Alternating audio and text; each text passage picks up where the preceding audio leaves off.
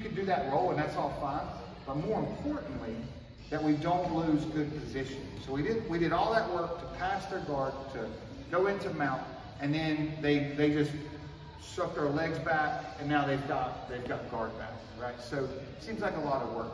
Let's look at like how to keep that from happening. So we're going to go in that exact same position. My partner, put your head down, please. All right, so I'm in mount. My partner has started that elbow escape. Boom, right here. Just exactly like we did before. We're just simply going to make sure that we get weight on their legs. Like the idea is we just want to pinch their knees together, right?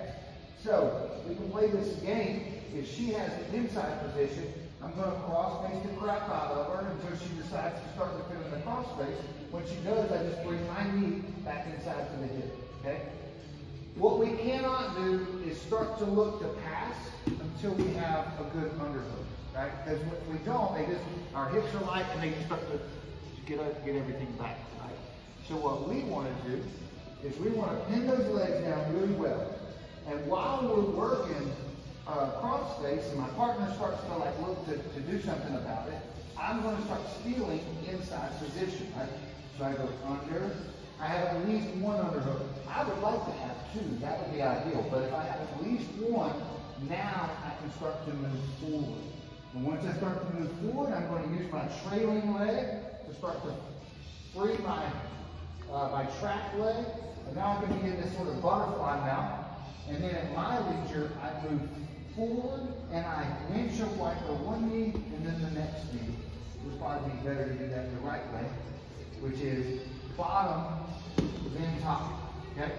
Now from here, we're already in this good elbow over shoulder position. Let's do something about it. I like to take this cross-facing hand. My head needs to be on the other side, okay? I'm gonna pull up and really push this through as far as I can, where my fingers are in the armpit. The next move is I use my head and I really crank their elbow across their face. Now, I reach up and I grab my own elbow. Shoulder pressure forward, my head goes to the mat, and then I shrug my shoulders.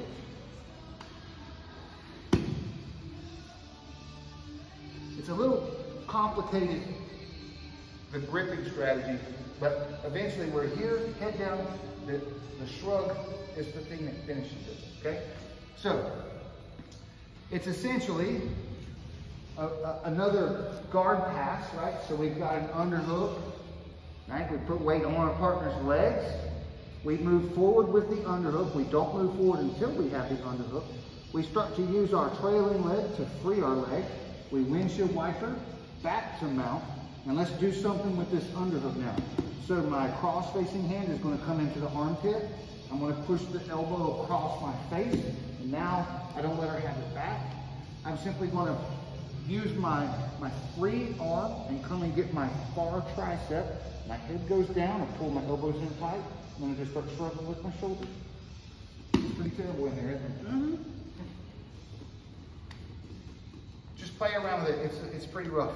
Like, just crush them. Don't make it too complicated. The most important thing is the power comes from my shoulders, not my arms. Unless you're Alfonso.